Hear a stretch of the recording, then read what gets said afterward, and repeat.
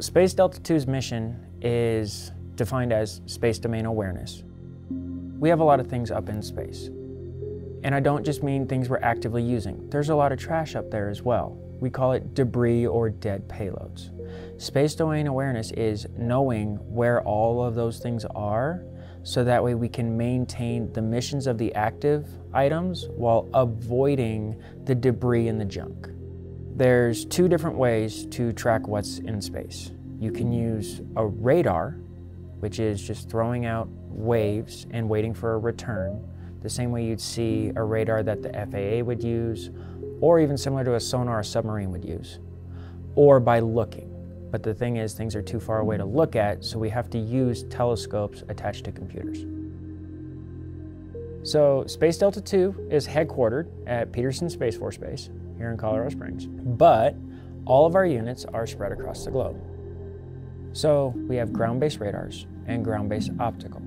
We also have weather satellites for space and terrestrial weather, because that is part of the space domain awareness picture. All right, because terrestrial weather affects how well you can see space. Also, we have the data fusion centers that take all of these different types of data from all of these different assets and paint that picture that everybody needs.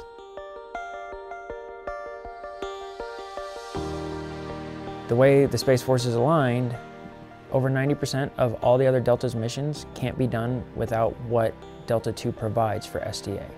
We interact with Space Delta III with their electronic warfare mission by giving them accurate states of objects they're interested in. We interact with Space Delta IV the most because its missile warning radars also provide space domain awareness data to us constantly. We interact with Space Delta VII because Intel drives all operations. Delta VIII, they have on-orbit assets. We help them refine knowing exactly where their satellites are. Space Delta IX being orbital warfare, they, just like Space Delta III, need our information for them to be able to know what objects they need to be looking at. Space Delta II is the foundation of space superiority.